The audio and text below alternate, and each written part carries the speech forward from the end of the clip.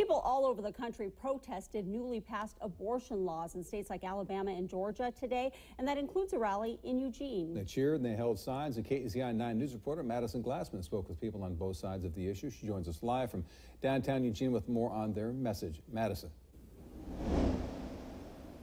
Matt, Renee, the steps here at the Wayne Lyman Morse Federal Courthouse saw dozens of people earlier today. Most of the crowd protested recent abortion bans we saw in other states like Alabama and Georgia, but one counter-protester showed up today to send a different message. It is not just women's rights that are at stake here, it is reproductive rights. About 100 people gathered at the Wayne Lyman Morse U.S. Federal Courthouse earlier this afternoon for a Stop the Ban rally. Well, I'm out here just about every Tuesday, but this Tuesday is particularly important given the ridiculous and draconian laws that are being passed across the country. Activists say these kinds of restrictive laws are an attack on Roe v. Wade, the 1973 Supreme Court decision that legalized abortion in the U.S. This is not about controlling women. But not everyone agrees. Sir, what brings you out here today?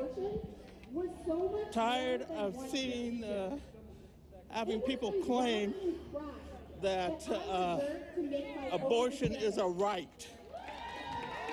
It's her turn to speak. You'll have your turn.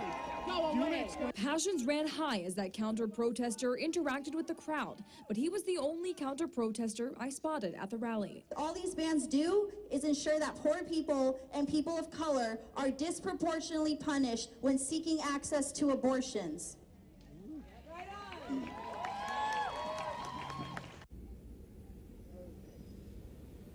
Although no restrictions are set to be put in place here in Oregon like we've seen in Alabama and Georgia, protesters I spoke with today say they still felt like it was important to show up and show their support for people in those states and other women.